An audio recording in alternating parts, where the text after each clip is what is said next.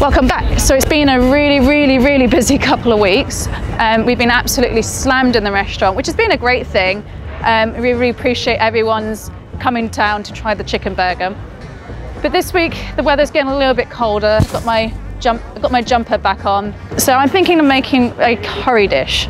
And for me, it's got to be a fish curry dish. And actually this week, MSC have got in touch that it's Sustainable Seafood Week. So they've asked a few chefs and I to come up with some simple suppers, and immediately I really want to cook my sardine curry. Why is it important to buy sustainable fish? Well, just imagine a world without any Singapore chili crab or barbecued sea bass. The best way to get involved with the MSC Sustainable Seafood Week will be to look for the blue eco label when you're out and about in your supermarket. Just look for that blue eco label tick. I'm just going to do a quick supermarket sweep to get some of the ingredients for the sardine curry. Come with me.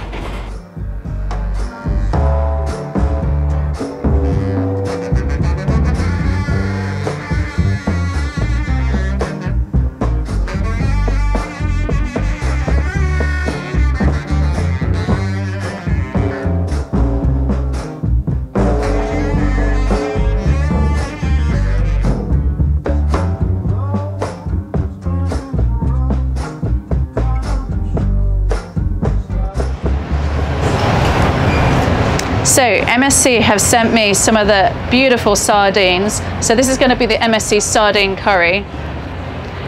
They've sent them butterflied, which means they've taken the bone out. I've just trimmed off the little tail, and we're just going to leave them whole like that. You can also use tinned sardines, but make sure you're just looking out for that MSC blue tick on the tin. First up, now we're going to make a rempah, so our spice paste. Some ginger, shallots and garlic, and I'm just going to cut it down into smaller chunks so that it all blends smoothly in my food blender. Or if you are old-fashioned and like to do it the proper way, you can do this in a pestle and mortar. I'm going to use my trusty Thermomix. Add a touch of oil in there just to help it blend.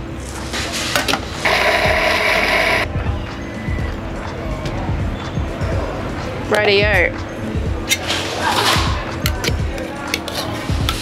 Okay, so it's really important when you're doing any sort of curry that we cook out this rempah, the onion and garlic out really nice and slowly to release all that aromat and that flavour out.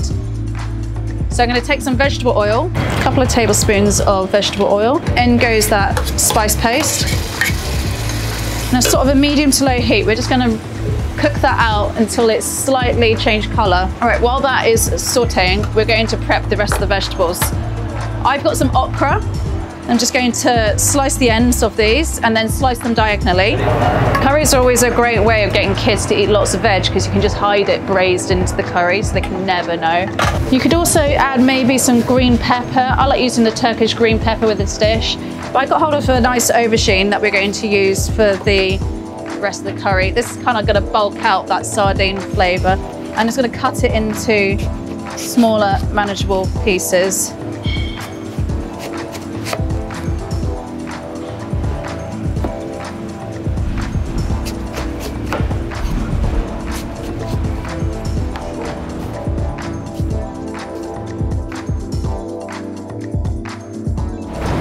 Okay, let's check on this.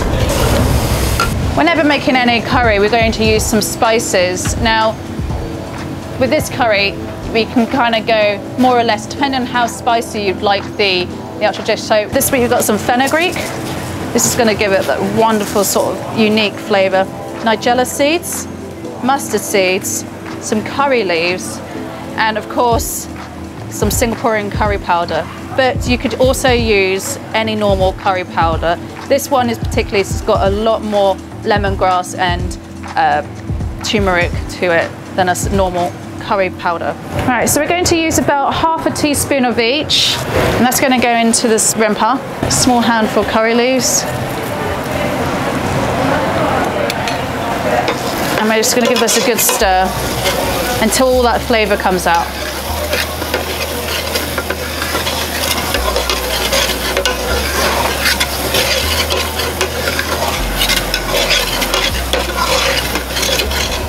If it's starting to stick a little bit, just add a little bit more vegetable oil so that you don't catch that onion on the bottom there. And just keep it moving. You'll smell all that aroma come out after about a minute or so, and you know that those spices are doing their thing. And everyone else in the market is going to wonder what we're cooking today. It smells so good. Next up, our lovely Singaporean curry powders going in. And I'm also going to add in some cumin and fennel seeds. That's just going to go in there like so.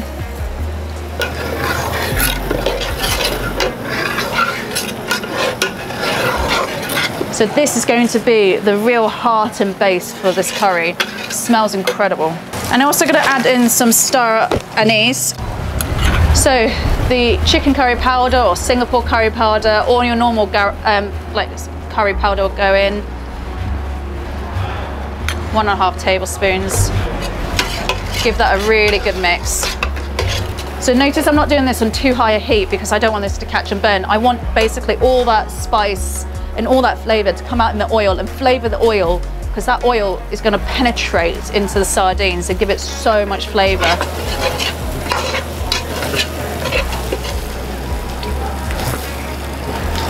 You know you're ready for the next step and that oil has changed into a really nice golden hue because all that spice has flavoured that oil, but don't rush it. So let's just give this a little couple of minutes.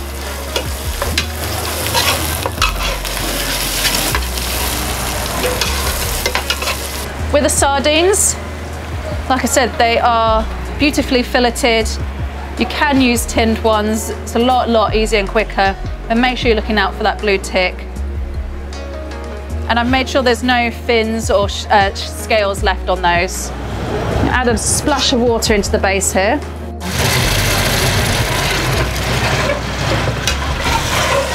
I'm just going to put a little bit of smacked lemongrass in there. By smashing that, we're going to release all that lovely aromat from that lemongrass. Now we're going to put in the sardines carefully.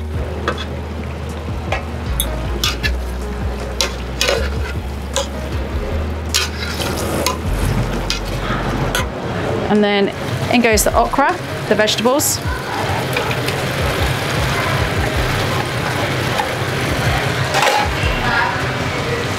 Aubergine.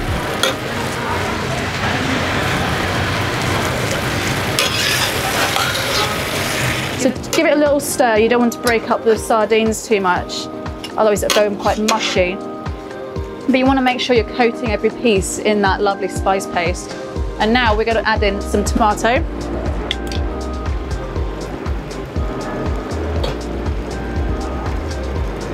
And a touch of coconut milk.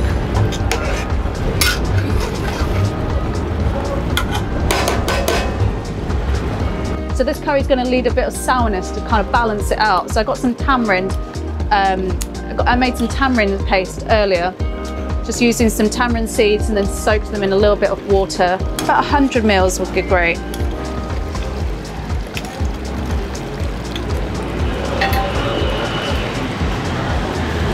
And of course, some seasoning. I'm using salt, by the way. You could use MSG, but you shouldn't need it. There should be a lot of flavour in those fresh sardines.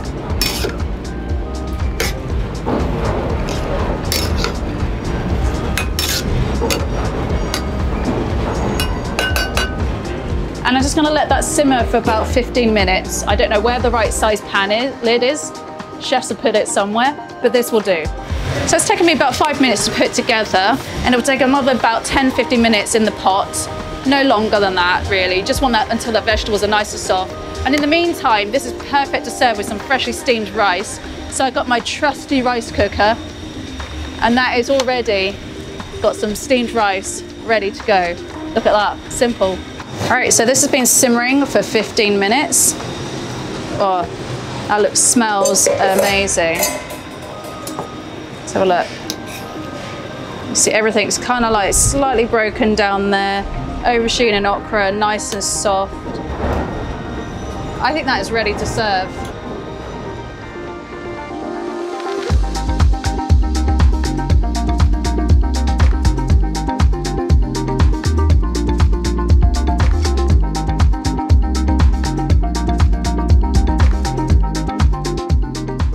So that is a super simple sardine supper for Sustainable Seafood Week. Oh my God, say that 5 times fast. But I'm really happy to contribute that to the MSC Sustainable Seafood Week. And if you want more details on how to cook this at home and more details about MSC Sustainable Seafood Week, just hit the description and link below. And if you really like the recipe and give it a go, hit that like button and subscribe. It's been a pleasure, guys. Got a lot of sardine curry to eat up. Let's mac can again next week. See you guys.